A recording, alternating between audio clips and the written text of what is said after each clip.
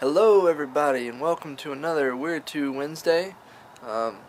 We are coming to you from somewhere special because we're going to talk about some special ghost tours that we have been on in lieu of the fact that it is October and there is tons of different spooky Halloween videos out there.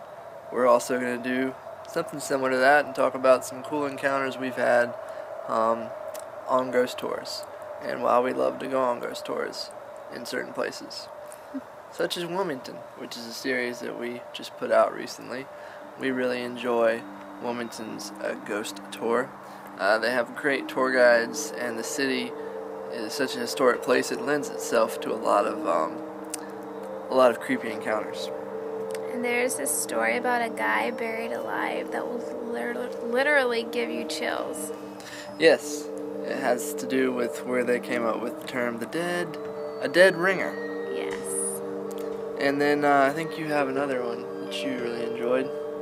Yes, I really like the Charleston ghost tour that we did, mostly because it was the Ghost and Dungeon tour that Bulldog Tours offers, and their dungeon, which is under the old, what is it?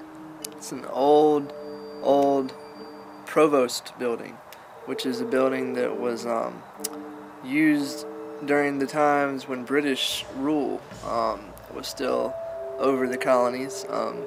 They used it as a prison for privateers and pirates and such, and Dungeon. Yeah, it was a dungeon, and the dungeon still stands, and there's still places that you can see where they used to hang them from trees and such, and that's pretty wild. There's actually places in Charleston that the ghost tour guide would not take us because he refused, because of different experiences he had that lends itself to a little bit of creepiness, because there's places the tour guide won't take you. Like the jail. Like the jail. And what is your third one? My third one is Williamsburg in Virginia.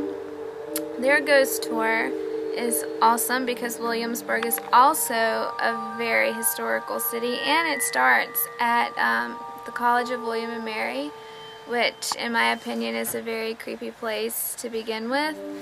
And the College of William and Mary is creepy? It just looks that way. I don't know why. The architecture. But in September and October on the weekends they offer a special 2-hour extreme ghost tour where they take ghost hunting equipment, which is really cool. Absolutely. We might check that out very recently. Anyway, there's 3 great ghost tours that you can check out. It's a great nighttime event on a date or whatnot. Maybe just take a walk. It's a great date activity.